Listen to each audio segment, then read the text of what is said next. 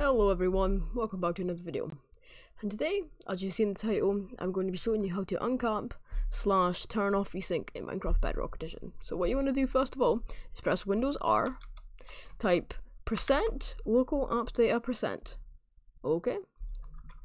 And then you want to find packages,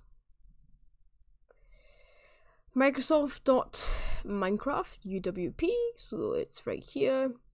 Local state, games, com.mojang, Minecraft PE, options. And make that full screen. And then when you're on here, you're going to find gfx_vsync. And then it should be set to 1 if you've not changed this before. So set that to 0. gfx_max_frame rate.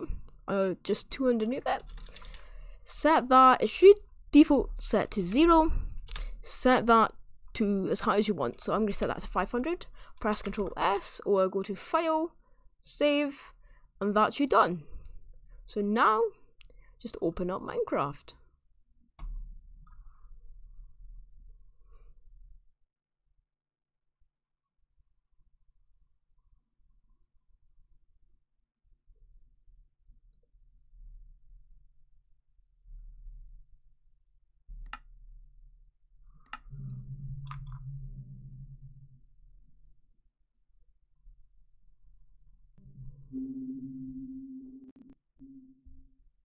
You can see my FPS at the top right.